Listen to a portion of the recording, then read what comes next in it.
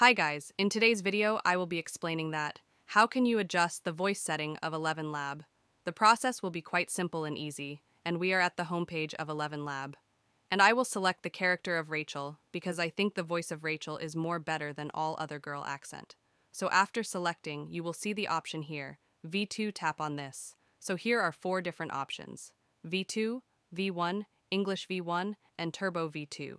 For Rachel, V2 model is best. For example, if I select the Brian, so you see the Elevenlab is recommending me to switch to English Turbo V2 if I tap on this. And on the last, you can see the same option. But as I said, I will adjust the voice of Rachel.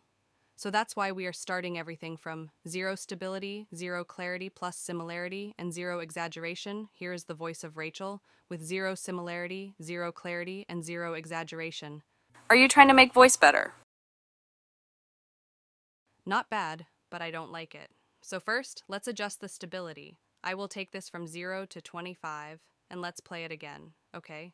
Are you trying to make voice better? That's quite impressive, but let's make it more stable.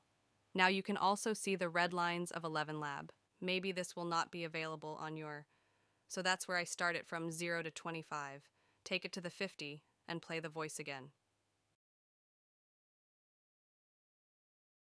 Are you trying to make voice better? Okay, nice. That's quite impressive. The voice is more stable, and I think we don't need to change this again. Now let's adjust the clarity plus similarity. I am adjusting this from 0 to 25, and playing the voiceover. Are you trying to make voice better? That's quite impressive. So let's jump from 25 to 50, and generate the voice again. Are you trying to make voice better? Okay, that's clearer than before.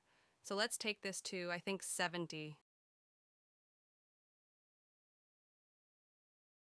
Are you trying to make voice better? That's quite impressive. Style at exaggeration, let's jump this from 0 to 20.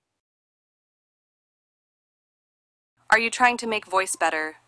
And I think this voice setting is best for Rachel. Remember, if you have another character, then you have to adjust that voice by yourself by changing these 3 things. So by using this method, you can make the voice better on Elevenlab.